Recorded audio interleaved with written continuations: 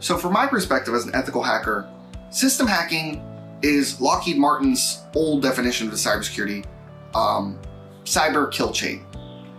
The cyber kill chain is all about reconnaissance, infiltration, deploying, finding a vulnerability, exploiting that vulnerability, deploying a payload, command and control, multiplication, so that you always have a backdoor into that system.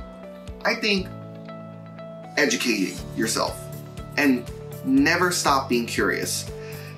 Some cybersecurity professionals probably feel like after they get a couple certifications, they know it all, and that's backwards thinking, because things are always changing, the landscape is always moving and shifting, and you need to stay ahead of the curve and therefore continue to keep reading and educating yourself. Staying up to date through blogs or podcasts, or even, Twitter from the CISA office. All of those tools at your disposal will help you stay grounded into the newest threats, the newest vulnerabilities, and the newest threat landscape, so that you can still be a professional in your career and succeed for your employer.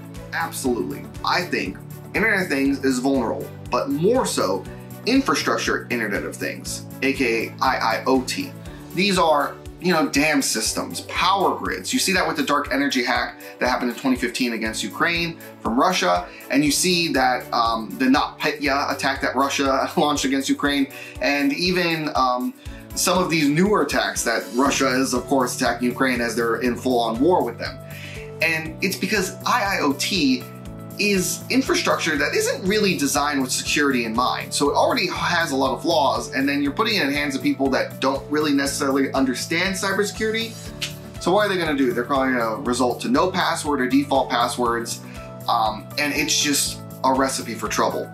So this is an area that I've specialized a lot in trying to learn about, because I think IIoT really has the potential to cause massive mayhem. I mean, you're seeing it happen in Ukraine live, which is, in a dark sense, really fascinating to read about. And my heart goes out to the Ukrainian people, but you see all these things in theory, and now you're actually seeing it in action. So it's really scary seeing how devastating, when you attack this critical infrastructure through just cybersecurity methods, you can really shut down an entire country. So that is a lesson of how this continues to be important, and America and other Western countries need to keep watch of this so that they can protect their assets, because there's a lot of those gaping holes in our security, even back home in the US or whatever other country you might be from watching this video. I think Linux is probably still, specifically like Kali Linux is a great tool, because there's just so many tools that have been developed in like the hacking sphere that you can play around with. You got steganography tools, you got, password crackers, you got vulnerability scanners. It just seems to work better with Linux. The commands, the way I learned, it seems to be a better system suited for it. Deploying payloads.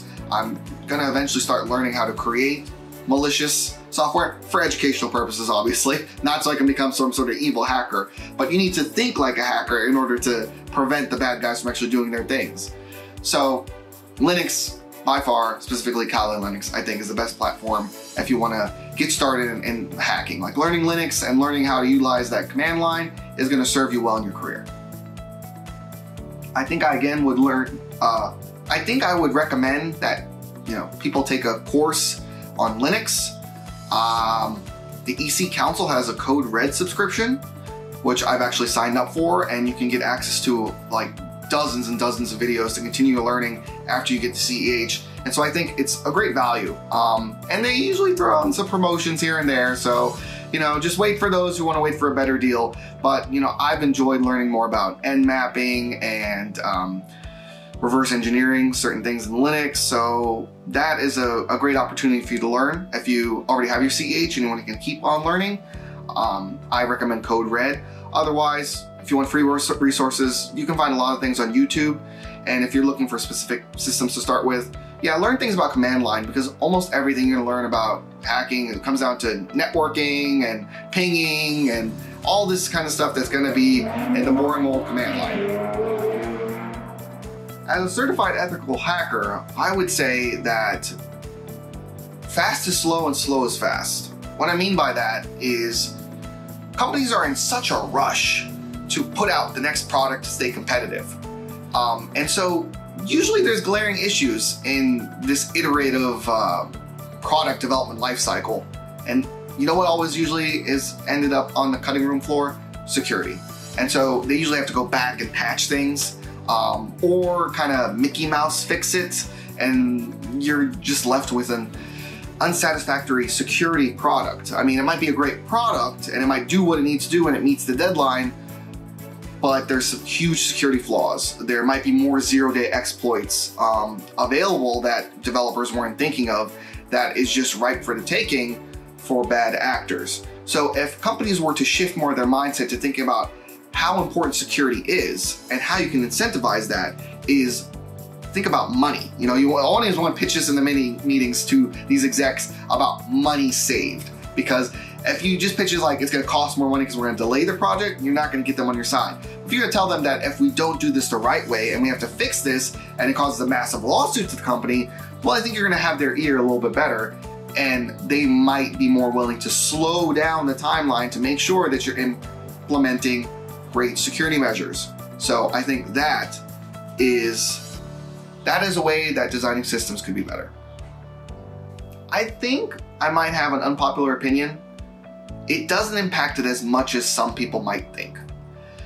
As long as you're educating your workforce, as long as you're implementing two-factor authentication, making sure that people's passwords are complex and or salted and hashed, making sure that, you know, you're implementing hardware security measures, site security measures, all these things, it doesn't necessarily matter what system you're using, but if you have the right approach, you're going to be cutting about 90% of exploitable behavior from bad actors right off the top. And, you know, if I've learned anything in my career of cybersecurity, it's that people are lazy. People are lazy to create complex passwords, but also hackers are lazy.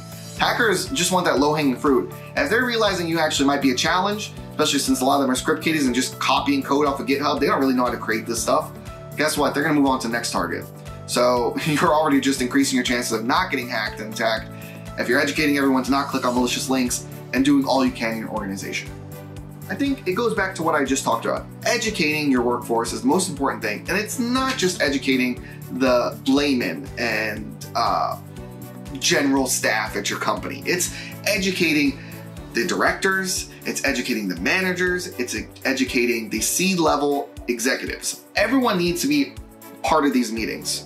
Everyone needs to be understanding why security is important, and if necessary, framing it as how much money this saves if we don't have to deal with a potential lawsuit or potential reputational loss, which can be sometimes worse than a lawsuit. So many companies invest a lot of money in their reputation, and once that's destroyed in the public eye, you usually can't get that back.